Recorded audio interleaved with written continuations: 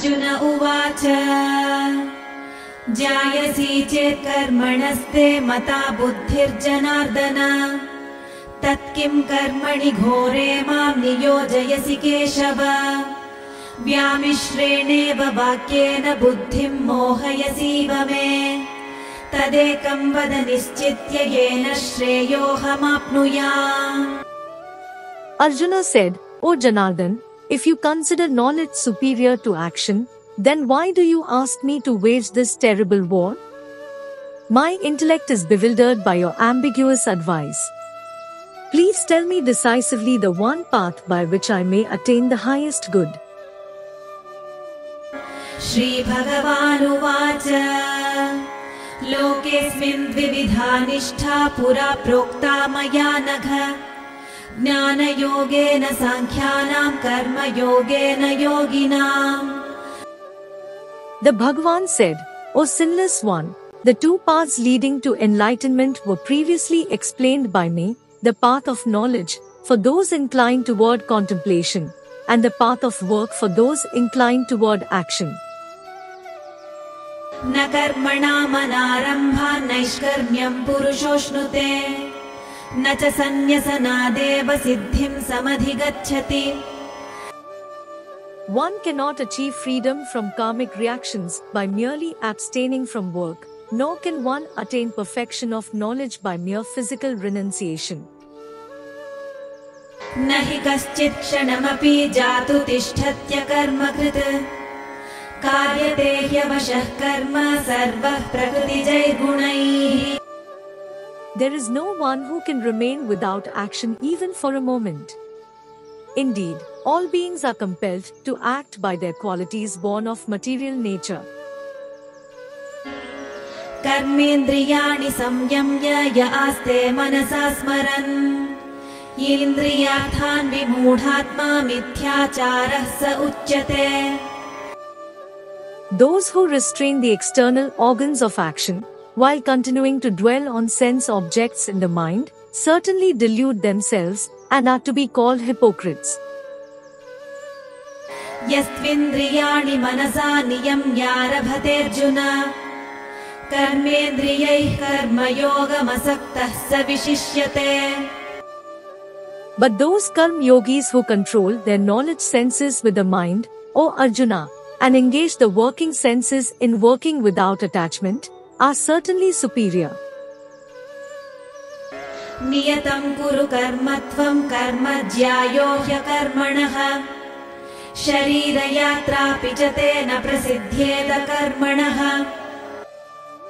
You should thus perform your prescribed Vedic duties, since action is superior to inaction. By ceasing activity, even your bodily maintenance will not be possible.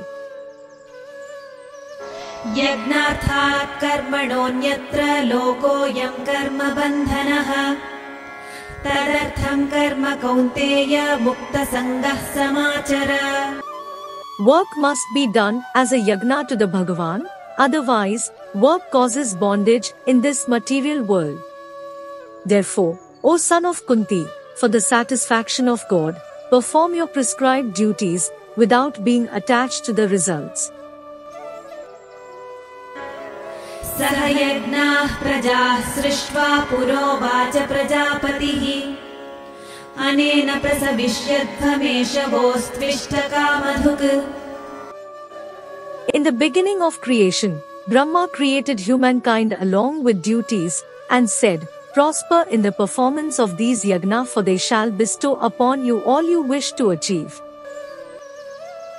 देवान् भावयतानेन ते देवा भावयन्तु वः परस्परं भावयन्तः श्रेयः परमवाप्स्यथ.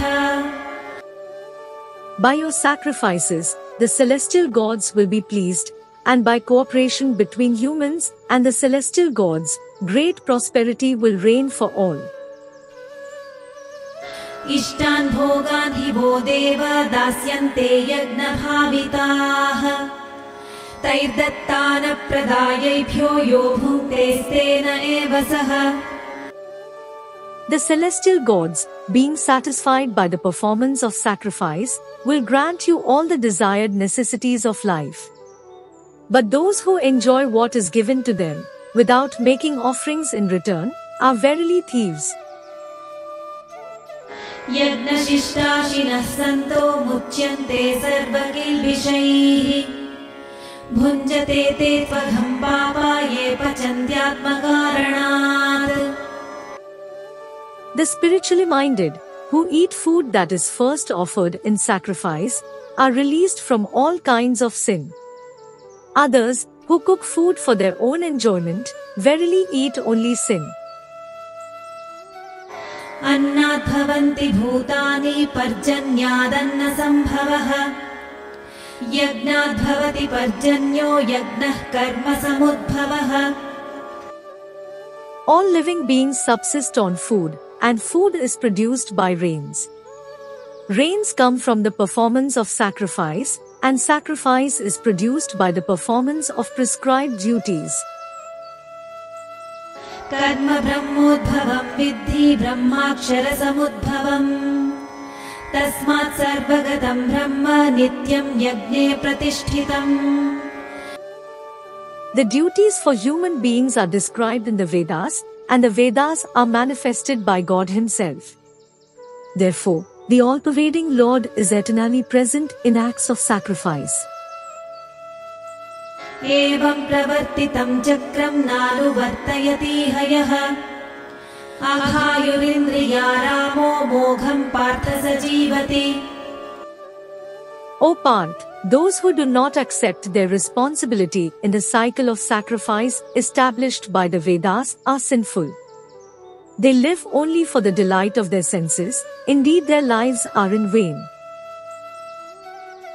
यस्त्वात्मरतिरेव स्यादात्मतृप्तश्च मानवः आत्मन्येव च सन्तुष्टस्तस्य कार्यं न विद्यते. But those who rejoice in the self, who are illumined and fully satisfied in the self, for them there is no duty. नैव तस्य कृतेनार्थो नाकृतेनेह कश्चन न चास्य सर्वभूतेषु कश्चिदर्थव्यपाश्रयः. Such self-realized souls have nothing to gain or lose either in discharging or renouncing their duties. Nor do they need to depend on other living beings to fulfill their self-interest. तस्मादसक्तः सततं कार्यं कर्म समाचर असक्तो ह्याचरन् कर्म परमाप्नोति पूरुषः. Therefore, giving up attachment, perform actions as a matter of duty because, by working without being attached to the fruits, one attains the Supreme. कर्मणैव हि संसिद्धिम् आस्थिता जनकादयः लोकसङ्ग्रहमेवापि सम्पश्यन् कर्तुमर्हसि यद्यदाचरति श्रेष्ठस्तत्तदेवेतरो जनः स यत्प्रमाणं कुरुते लोकस्तदनुवर्तते. By performing their prescribed duties, King Janak and others attained perfection. You should also perform your duties to set an example for the good of the world. Whatever actions great persons perform, common people follow. Whatever standards they set, all the world pursues. न मे पार्थास्ति कर्तव्यं त्रिषु लोकेषु किञ्चन नानवाप्तमवाप्तव्यं वर्त एव च कर्मणि. There is no duty for me to do in all the three worlds, O Parth, nor do I have anything to gain or attain. Yet, I am engaged in prescribed duties. यदि ह्यहं न वर्तेयं जातु कर्मण्यतन्द्रितः मम वर्त्मानुवर्तन्ते मनुष्याः पार्थ सर्वशः. For if I did not carefully perform the prescribed duties, O Parth, all men would follow my path in all respects. उत्सीदेयुरिमे लोका न कुर्यां कर्म चेदहम् संकरस्य च कर्ता स्यामुपहन्यामिमाः प्रजाः. If I cease to perform prescribed actions, all these worlds would perish. I would be responsible for the pandemonium that would prevail, and would thereby destroy the peace of the human race. सक्ताः कर्मण्य विद्वांसो यथा कुर्वन्ति भारत कुर्याद् विद्वांस तथा सक्तश्चिकीर्षुर्लोकसङ्ग्रहम्. As ignorant people perform their duties with attachment to the results, O scion of Bharat, so should the wise act without attachment, for the sake of leading people on the right path. न बुद्धिभेदं जनयेदज्ञानां कर्मसङ्गिनां जोषयेत् सर्वकर्माणि विद्वान् युक्तः समाचरन्. The wise should not create discord in the intellects of ignorant people who are attached to fruitive actions by inducing them to stop work. Rather, by performing their duties in an enlightened manner, they should inspire the ignorant also to do their prescribed duties. प्रकृतेः क्रियमाणानि गुणैः कर्माणि सर्वशः अहङ्कारविमूढात्मा कर्ताहमिति मन्यते. All activities are carried out by the three modes of material nature. But in ignorance, the soul, deluded by false identification with the body, thinks of itself as the doer. तत्त्ववित्तु महाबाहो गुणकर्मविभागयोः गुणागुणेषु वर्तन्त इति मत्वा न सज्जते. O mighty armed Arjuna, illumined persons distinguish the soul as distinct from gunas and karmas. They perceive that it is only the gunas that move among the gunas, and thus they do not get entangled in them. प्रकृते गुणसम्मूढाः सज्जन्ते गुणकर्मसु तान् कृत्स्नविदो मन्दान् कृत्स्नविन्न विचालयेत्. Those who are deluded by the operation of the gunas become attached to the results of their actions. But the wise who understand these truths should not unsettle such ignorant people who know very little. मयि सर्वाणि कर्माणि सन्न्यस्याध्यात्मचेतसा निराशीर्निर्ममो भूत्वा युध्यस्व विगतज्वरः. Performing all works as an offering unto me, constantly meditate on me as the Supreme. Become free from desire and selfishness, and with your mental grief departed, fight. ये मे मतमिदं नित्यमनुतिष्ठन्ति मानवाः श्रद्धावन्तो न सूयन्तो मुच्यन्ते तेऽपि कर्मभिः. Those who abide by these teachings of mine, with profound faith and free from envy, are released from the bondage of karma.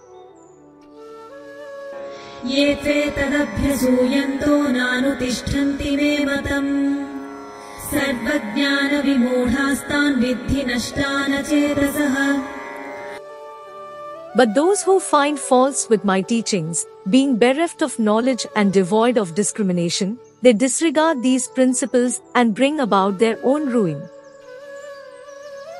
सदृशं चेष्टते स्वास्याः प्रकृतेर्ज्ञानवानपि प्रकृतिं यान्ति भूतानि निग्रहः किं करिष्यति. Even wise people act according to their natures, for all living beings are propelled by their natural tendencies. What will one gain by repression? इन्द्रियस्येन्द्रियस्यार्थे रागद्वेषौ व्यवस्थितौ तयोर्नवशमागच्छेत् तौ ह्यस्य परिपन्थिनौ. The senses naturally experience attachment and aversion to the sense objects, but do not be controlled by them, for they are availers and foes. श्रेयान् स्वधर्मो विगुणः परधर्मात् स्वनुष्ठितात् स्वधर्मे निधनं श्रेयः परधर्मो भयावहः. It is far better to perform one's natural prescribed duty, though tinged with faults, than to perform another's prescribed duty, though perfectly. In fact, it is preferable to die in the discharge of one's duty than to follow the path of another, which is fraught with danger. Arjuna उवाच अथ केन प्रयुक्तोऽयं पापं चरति पूरुषः अनिच्छन्नपि Varshneya बलादिव नियोजितः. Arjuna asked, why is a person impelled to commit sinful acts, even unwillingly, as if by force, O descendant of Vrishni? श्रीभगवानुवाच काम एष क्रोध एष रजो गुणसमुद्भवः महाशनो महापाप्मा विद्येनमिह वैरिणम्. The Bhagavan said, it is lust alone, which is born of contact with the mode of passion, and later transformed into anger. Know this as the sinful, all-devouring enemy in the world. धूमेनाव्रियते वह्निर्यथा दर्शो मलेन च यथोल्बेनावृतो गर्भस्तथा देनेदमावृतम्. Just as a fire is covered by smoke, a mirror is masked by dust, and an embryo is concealed by the womb, similarly one's knowledge gets shrouded by desire. आवृतं ज्ञानमेतेन ज्ञानिनो नित्यवैरिणा कामरूपेण कौन्तेय दुष्पूरेणानलेन च. The knowledge of even the most discerning gets covered by this perpetual enemy in the form of insatiable desire, which is never satisfied and burns like fire, O son of Kunti. इन्द्रियाणि मनोबुद्धिर्नस्याधिष्ठानमुच्यते एतैर्विमोहयत्येष ज्ञानमावृत्य देहिनम्. The senses, mind, and intellect are said to be breeding grounds of desire. Through them, it clouds one's knowledge and deludes the embodied soul. तस्मात् त्वमिन्द्रियाण्यादौ नियम्य भरतर्षभ पाप्मानं प्रजहिह्येनं ज्ञानविज्ञाननाशनम्.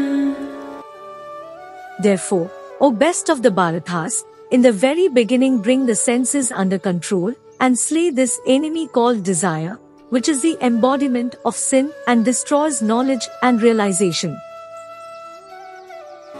इन्द्रियाणि पराण्याहुरिन्द्रियेभ्यः परं मनः मनसस्तु परा बुद्धिर्यो बुद्धेः परतस्तु सः. The senses are superior to the gross body, and superior to the senses is the mind.